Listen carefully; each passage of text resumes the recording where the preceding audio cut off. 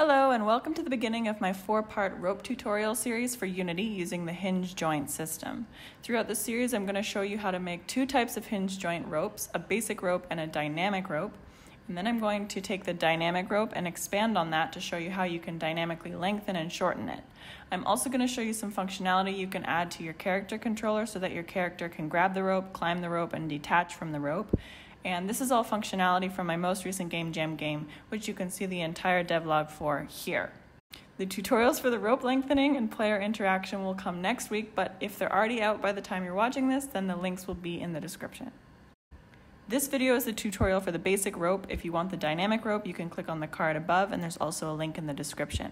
If you're wondering what the differences are between the 2 ropes, the basic rope is prettier, but it's a fixed length and it's prone to breaking more when interacted with, though you can get colliders working on it quite nicely. You just have to be very careful with the weights of all the bones in the rope. Basic rope also needs no code to make. This is just using Unity's built-in hinge joint system and a custom animation package. The dynamic rope looks a little uglier because sometimes you can see the separation between the rope segments, but this is a lot more functional if you want to use it as an actual mechanic in your game. So keep that in mind when choosing which tutorial you want to follow.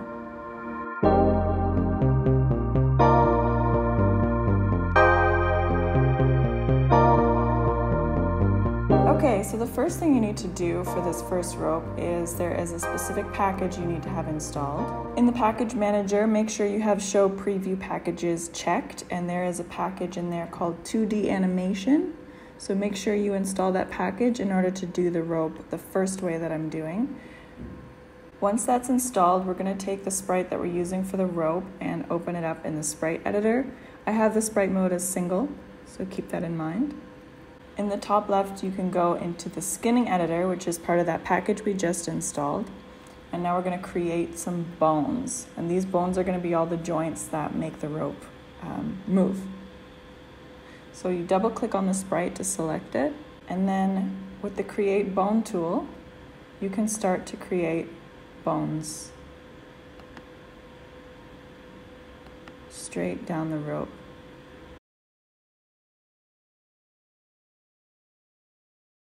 When you're done, just right-click in order to exit from that bone creation.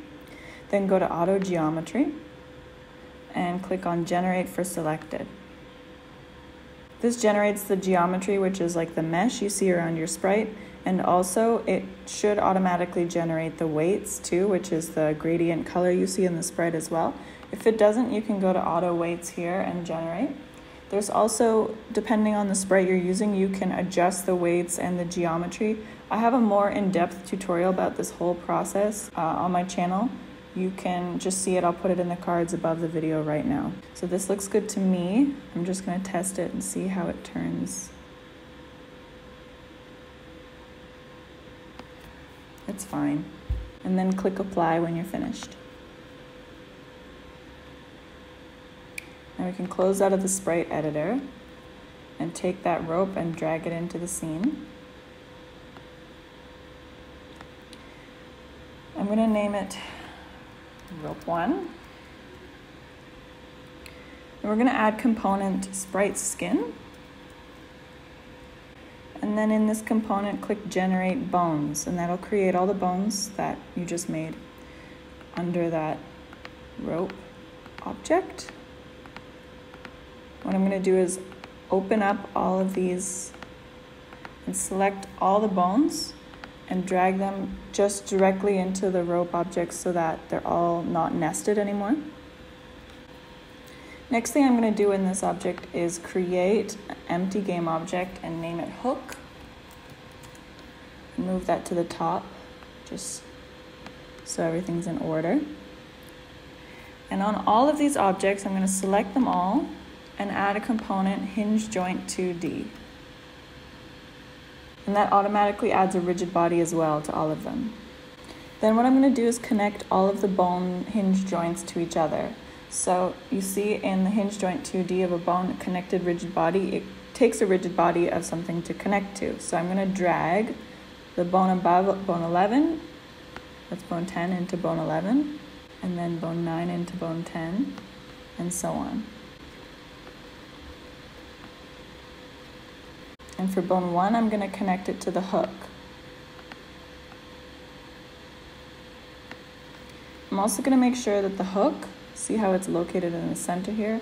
I'm going to make sure that it is in the same position as bone 1. So I'm just going to go to bone 1 and copy the transform, and then go to the hook and paste.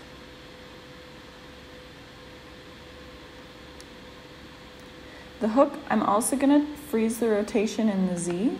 The hook doesn't need to turn, but everything else can turn. The last thing to do is go to bone 1 and uncheck auto configure connection. So this will make it so it always stays connected to the hook, so that if we want to move this rope around, we just have to move the hook and bone 1 will stick to where the hook is and travel around with it. So let me press play and see what happens. So if I move the hook, you can see the rope moves around with it. Great. So we can see that the rope is kind of spinning around at the bottom. It's a bit light, so we're going to fix that. First, I'm going to go through all the bones and use angle limits. So right now, all of the hinge joints, these big green circles are the angle that the hinge can move in. So we don't want the rope to be able to spin around completely in a circle, so we're going to set some limits. I find that the best limits for me are, I think, 60 and -60. Except for the top bone. I'm going to keep the top bone limitless, because this bone can spin around the hook if we want it to, and then everything else will just follow it. I also like to make the bottom bone a little bit even more narrow,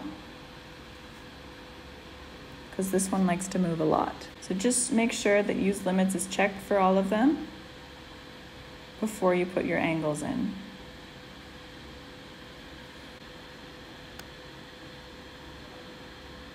That's a lot better.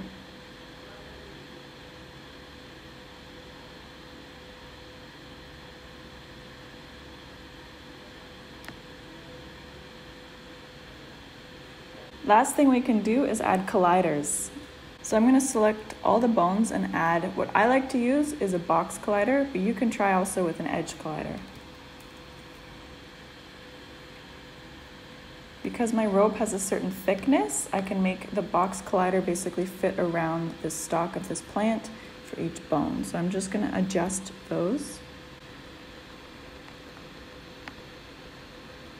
It's best to make it fit perfectly for each bone. I'm just doing this quickly for the sake of the tutorial, but I would go in and make them all very nice and tidy.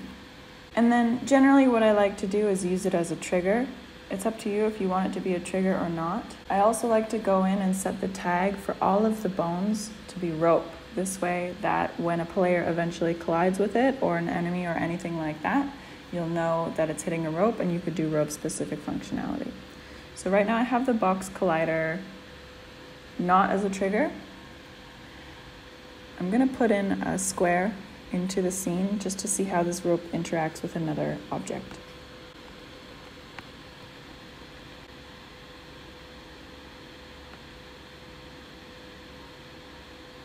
Looks good.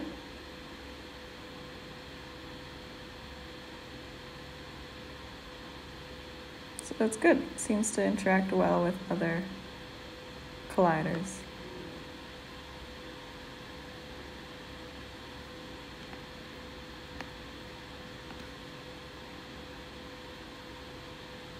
Anyway, that's the first rope tutorial finished. Thanks for watching this tutorial. I hope it helped you. Leave a comment below if you have any other ideas of how this rope can be expanded further. Until then, if you like more game dev content about art and programming and game dev and design and marketing and all nice things game dev, then you can subscribe to my channel, and I keep releasing videos every Sunday, so I hope to see you next week. Bye!